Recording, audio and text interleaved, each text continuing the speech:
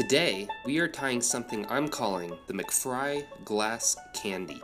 It's much like my last Mc Fry, however I used a few different materials and decided to epoxy a bit further up the hook shank, almost like a surf candy.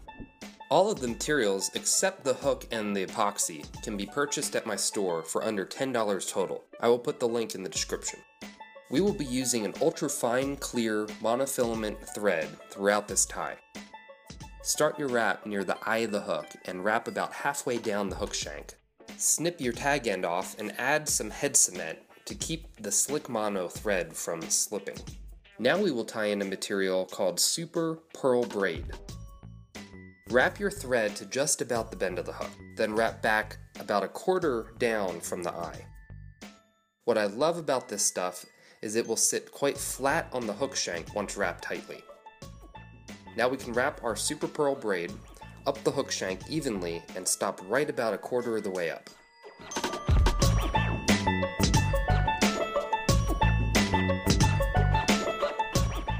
Then capture it with 3 tight wraps and snip off the excess.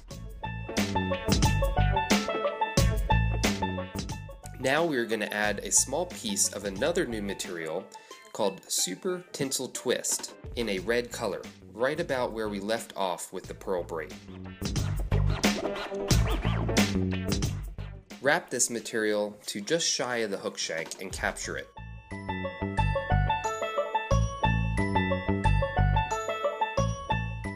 Then snip off the excess. Now we are going to wrap in our fiber. For this fly, I am using something called Super Flash Dubbing. It's quite transparent when epoxied and also has lots of flash.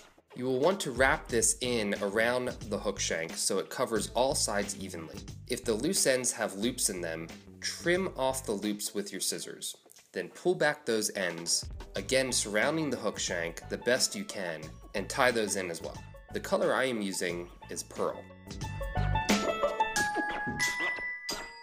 Now we will take another color of Super Flash Dubbing for the back color. We will tie this in at the top of the belly color. Then fold it over on itself and tie that side in as well. The color I'm using today is Holographic Silver. Now wet finish your fly.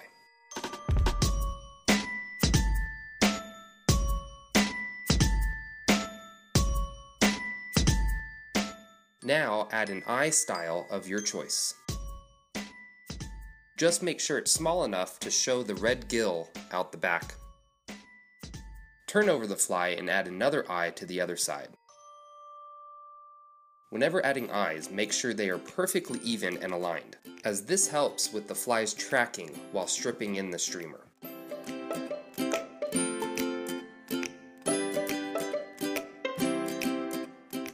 I like epoxying eyes in steps. I add a drop of epoxy on the top of the eye and then cure it.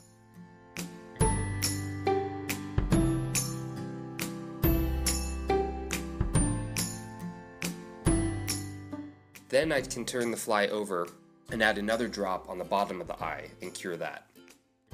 The epoxy I am using today is made by Solarez and is their thin, dry formula.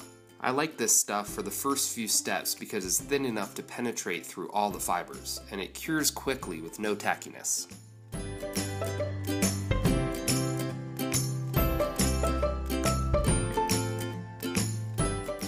Next, you want to pull back the fibers and add some more thin, dry epoxy to just about the bend of the hook. We want to make sure and add it all the way around the fly, but don't add too much or it might drip.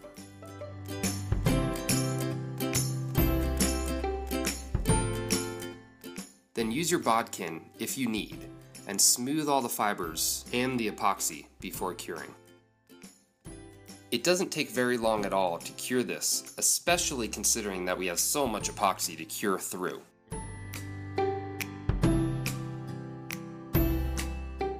As you can see, it is rock hard in a matter of seconds. Now we are going to add another type of epoxy, also made by Solarez, and it's called their thick hard formula. I use this to build up the body of the fly quickly and easily. Make sure and apply it all the way around the fly Then use your bodkin again to smooth out and taper the body to your liking.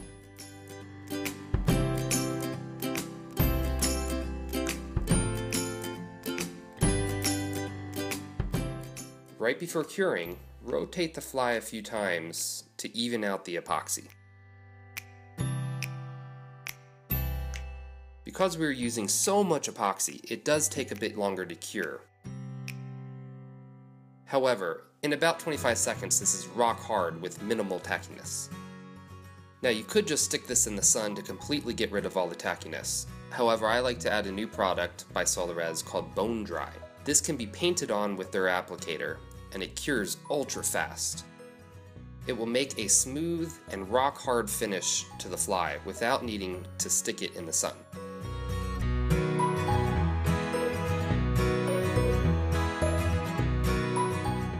So there it is, a small, transparent, fry-like fly that is very effective and durable. The transparency of the super flash dubbing allows the Pearl Braid to show through, looking like the guts of the fish. And the red Super Tinsel Twist looks like gills on a small, transparent baitfish. Thanks for watching. If you like this sort of thing, please subscribe. Now go catch some fish.